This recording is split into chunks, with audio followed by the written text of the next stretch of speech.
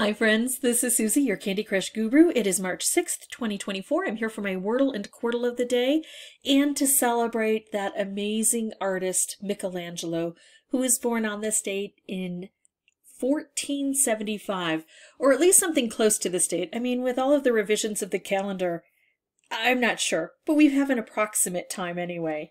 So I'm going to go with it. Amazing, astounding artwork. One of my very favorite pieces by him is the sculpture Pietà, and I have shown it on this channel before, and it beautifully fits in 5 letters, and I know it works even though it's an Italian word because I've tried it before. So I'm going to use it again, and I encourage you to look it up if you don't know the Pietà. Ooh, nice. Okay, so let's start with this, and we have got, I like the TEA construction, maybe, or EANT. Let's look at what letters we might pair this with. We have got maybe an R, S, I could just do tears.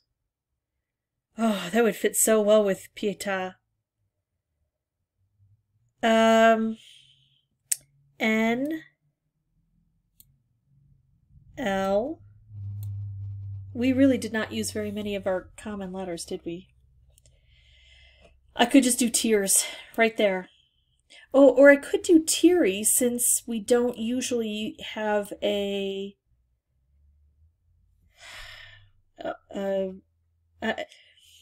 if you when you see my connections, you'll know my brain is not making connections today. I did fine on the game, but my brain is not connecting with my voice box today. Anyway, I could do tears just to try to place the TEA and see if I get an R and an S. Or if I want to pick a word that I think it might be, I could do teary, or I could do teach, but have we had the word teach before? I mean, that's the first thing I saw with the TEA is teach. I'm going to go with teary because it just works really well, in my opinion, with the Pietà, and therefore with Michelangelo. And I like the Y placement here. I'm going to go for it.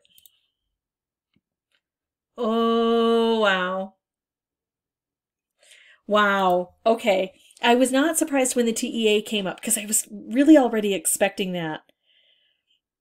Wow. Okay. I will take it. I will take it. I love, love, love, love, love when I pick something for a particular reason because it reverts back to my concept of the day, my word of the day,